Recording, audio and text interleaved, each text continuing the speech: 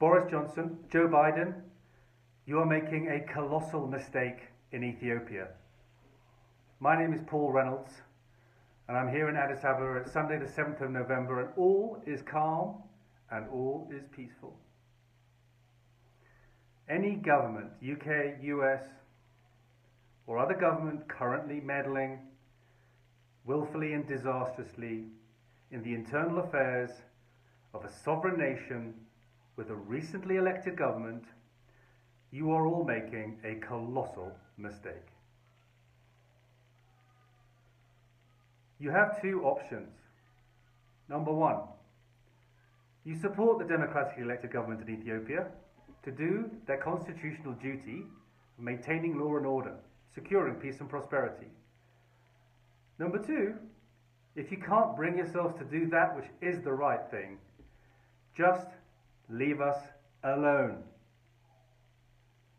115 million people, 3,000 years of culture and history are lined up to protect the sovereignty of this beautiful, massive, infuriatingly complicated country. Ethiopia is watching you. Africa is watching you. The whole world is watching you. You have your finger on the scales. The fate of the country is to some extent in your hands. If you do not support the government to do the right thing in Ethiopia, there will be a lot more blood than there already has been. All of that blood will be on your hands. You can stop this.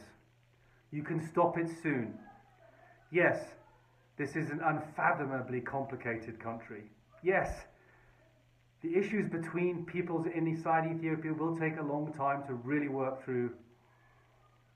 But no, you're not helping. You're just making it worse. You're extending the agony. You're increasing the pain. Do the right thing. Support the government, or hands off Ethiopia.